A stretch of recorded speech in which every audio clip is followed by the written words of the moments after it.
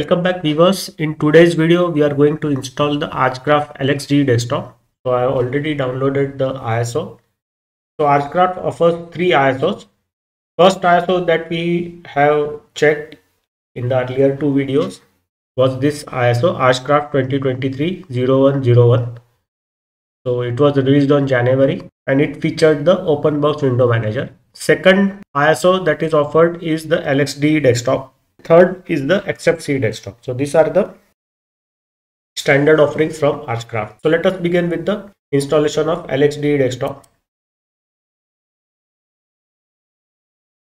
Open it in boxes.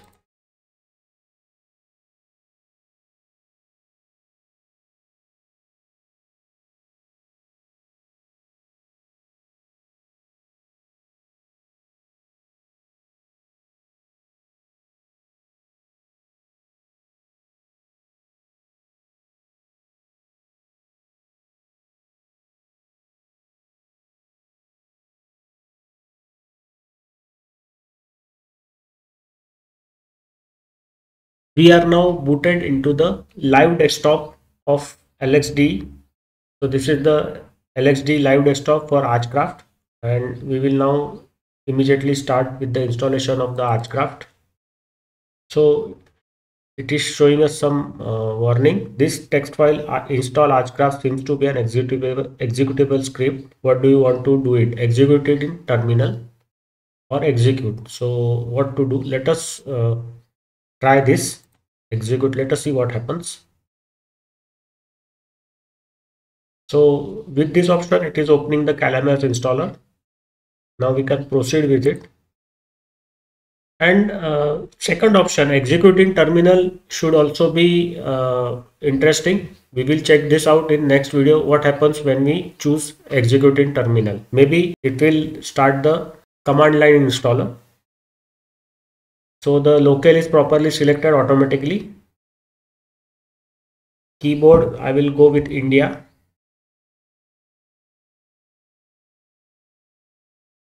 English India with rupee. We will go with manual partitioning. Create a new partition table.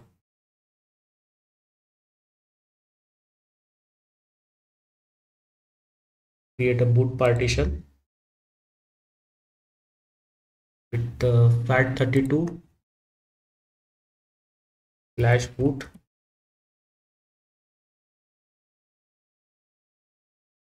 Okay, so what we did is we forget to remove the correct the space. So 500 MB will be more than enough.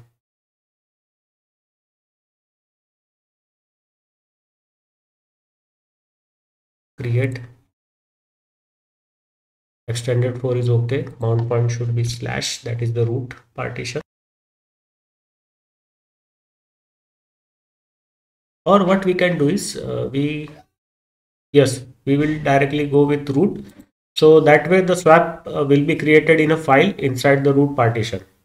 So this is also one option to create partitions without the swap. So swap will be created as a file inside the root partition whenever required.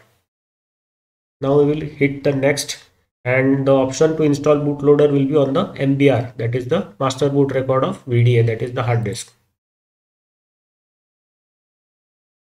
So we will not pay heed to the warning because we are installing it on a virtual hard disk where MBR style partitioning is better than the GPT.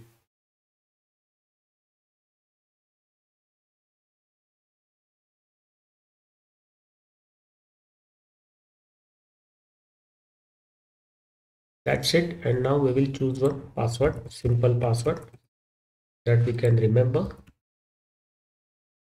Use the same password for admin account.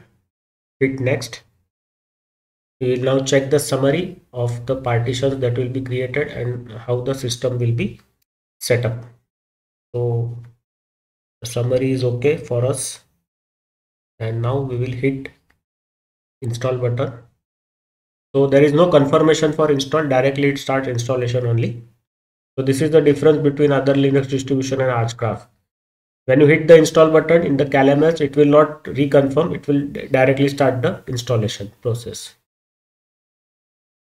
And here one thing I noticed, that it is not, this virtual machine is not able to detect the battery. So it is showing us that it is on AC, that is AC power only. But I want to tell you that it is on battery right now, but since it is running in virtual, as a virtual machine, it is not able to detect the battery. It only detects the power as AC instead of the battery. Right now it is being powered by the battery, but it will show only the AC power. So this, keep this in mind. It is not a what we can say, it is not any bug, but it is because it is a virtual machine, it cannot detect the battery on the laptop.